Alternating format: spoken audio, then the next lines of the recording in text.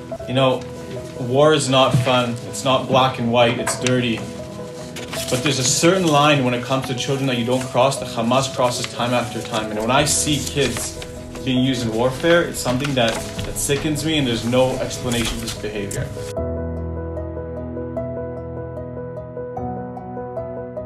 My name is Noel Leib, and I was born in Canada. I lived there for 18 years of my life, and after graduating high school, I decided to move to Israel and enlist in the IDF. So a year after graduating high school, I found myself stationed in Gaza. And one night, while trying to catch up on some sleep, I hear this alarm go off. I know that I have a few seconds, so I grab my gear, I put on my vest, I buckle my helmet, and 4 of us pile into the Jeep. And while the driver is driving as fast as he can, we receive commands on how and where to search. Once we reach the point of contact, we separate into pairs and start looking for this terrorist that crossed the border. And within minutes of searching, we understand that we are looking and searching after 2 innocent, scared and shivering 14-year-old Palestinians. And when we stop these kids, I think to myself, what are these kids doing here? You know, this border isn't the border between Belgium and France. This is a very dangerous, hostile border. No one should be here, especially at 2 a.m. And then I realized that Hamas sent these kids to go and test the IDF, to look for the blind spots, to look at our procedures.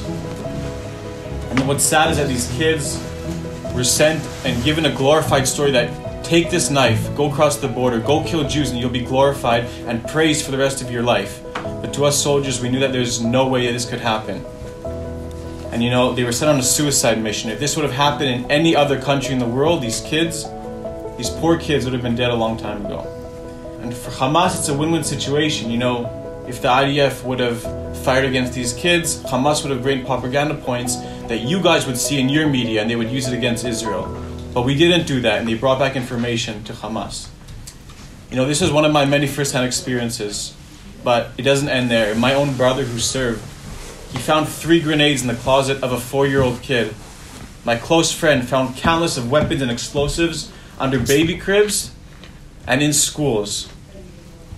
Hamas uses children, and this isn't a secret. There's plenty of visual evidence to prove it.